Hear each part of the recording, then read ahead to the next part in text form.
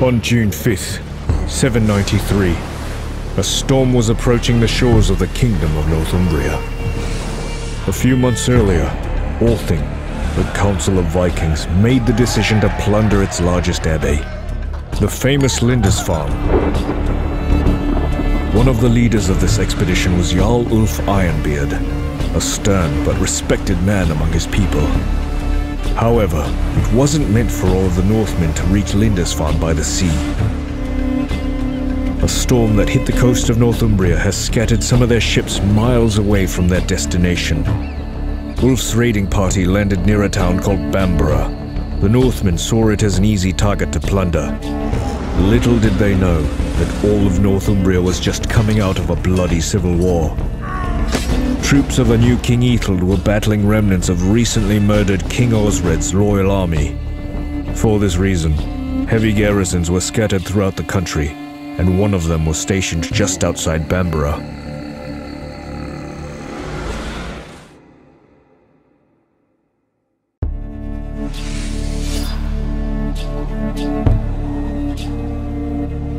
Overwhelmed by the forces of the enemy, cut off from their ships, the Northmen had to escape. Those who did not retreat in time lost their lives or became captives. Once harsh invaders looking for prey, the Northmen suddenly became prey themselves. Luckily, they found salvation in a nearby forest, which became their temporary shelter. Here, they could catch a moment of respite from the pursuing Britons. Here, Jarl Ulf Ironbeard, who suffered injuries during the fight, could heal his wounds and recover. However, a new problem arose for the people of the north. In order to survive and to have any chance to join the rest of the expedition against Lindisfarne, they had to gather food and supplies.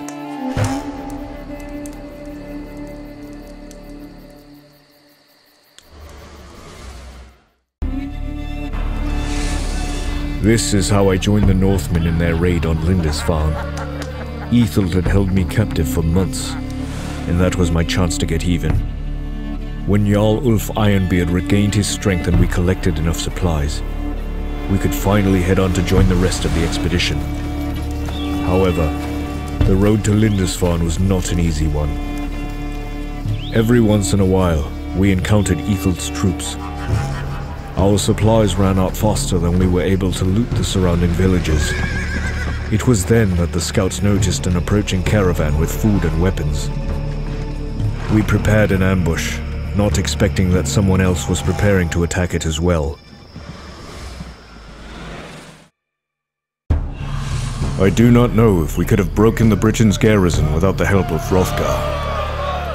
Now our paths were parting, and this mighty son of Northumbria was setting out to continue his struggle against Ethelred's army. As for us, we could head to Lindisfarne. There was only one obstacle left on our way: a heavily guarded bridge to the island where the monastery was situated. To overcome it, we needed additional manpower. While Jarl Ulf started to prepare our troops, the scouts reported on the Viking ships circling the shore. For some reason, however, they maintained a distance and there was no way to contact them. We knew that attacking the Lindisfarne bridge head-on was nothing short of the very height of folly. Jointly, we called for a general revamp and set off for wayside farms, aware that our empty bellies were the worst of advisors. Strengthened, we were able to push the Britons off the bridge, drowning the escapees in deep waters. In joy, we rejoined with our brothers, and now we were up to any challenge. And with the last line of defense gone, the path to Lindisfarne laid before us. We eagerly rushed the monastery, expecting easy victory. Yet we were wrong. As the notoriety of our actions spread over the countryside, the abbey filled with zealous defenders, a hard fight was brewing behind those walls. And to be frank, we couldn't wait to test our strength.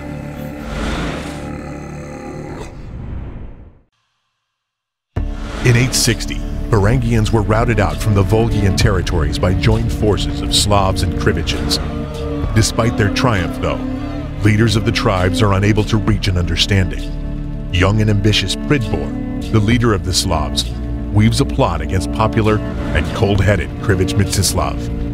Pridbor knows his forces are way too weak to take Mstislav head-on, and the young prince's plan is dependent upon help from a famous Nordic ruler, Rurik.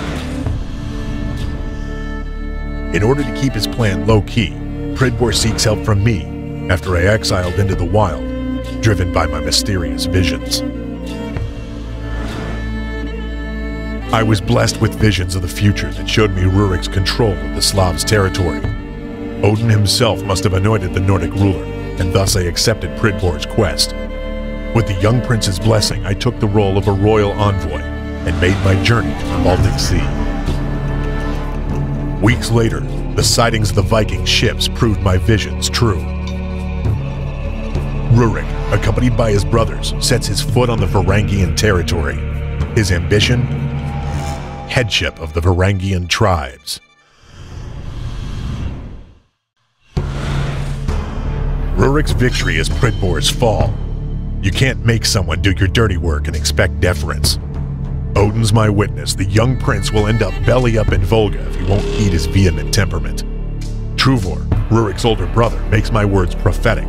The ceremony turns into a brawl as Pridbor took offense, ending up with a sharp shiv to his throat. The future king, Rurik, makes nothing of this affront. Quite the contrary. He asks me to join his brother Cineas during next day's rush on Belozersk. I reluctantly agree, as there's no secret that this heretic is romancing with Christianity. If he wasn't my king's family, by Odin's name, I'd beat him to the crows.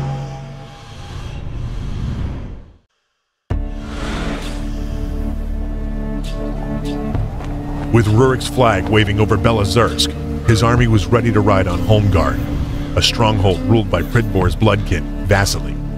I joined his army right in front of Holmgard's gates. Surprised Rurik hasn't started his assault yet. But the Nordic king has a different agenda. He sent Vasily an ultimatum. Holmgard should be handed over to Rurik, and in return, the citizens will be spared the bloodshed. Vasily's response was blunt and decisive. His arrow landed just a few feet from Rurik's horse. Rurik kept his calm and lifted his finger in the air. The first column of his soldiers split in two, making way for Truvor, holding Pridbor on a leash like a dog.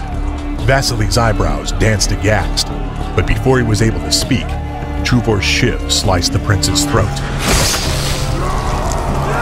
I looked at Rurik, searching for assent in his stoic face. Luckily, I found nothing but detest. Rurik and I knew that those who command with ruthlessness and wanton find themselves powerless when the battle is over.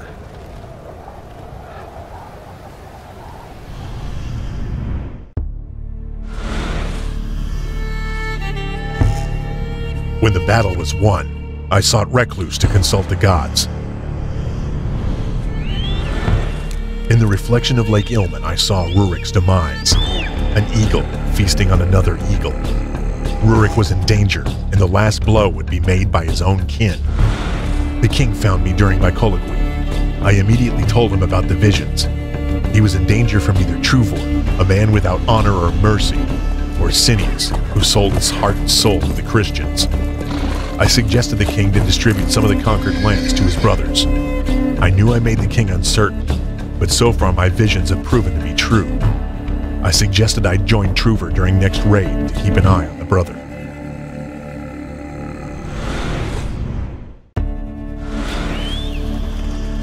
As I was looking over the battlefield, I heard a disquieting whizzing noise.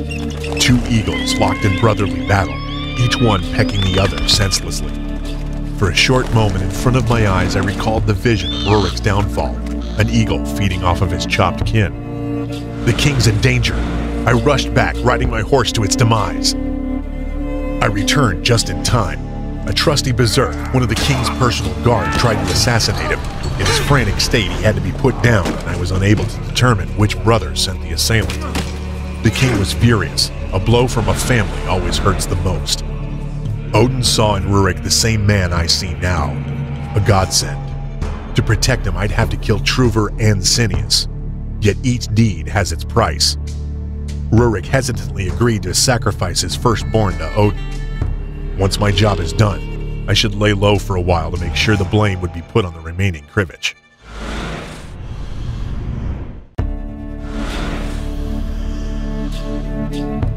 I disappeared as Rurik asked, but when I reintegrated with the shadows, the voices showed me the truth.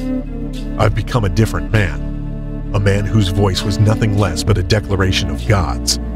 And Odin does not forget. It took me almost 15 years to collect my honorarium.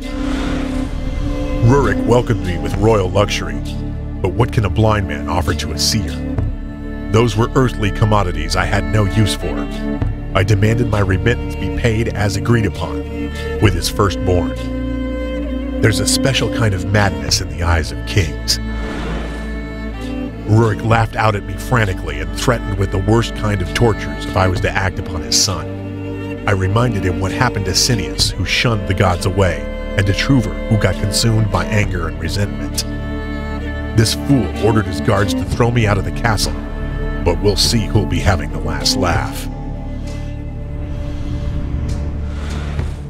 As predicted by the vision, Rurik died weeks after he refused to give his son to Odin. Due to his son's young age, Rurik was succeeded by Oleg of Novgorod, who laid foundations to one of the most powerful states of that time, Kievan Rus.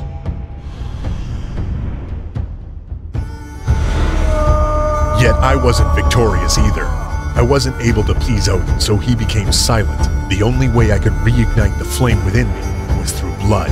I've become a nomadic warrior, a prospector of pain and a seeker of honor. I knew the only way to reunite with Odin was in Valhalla.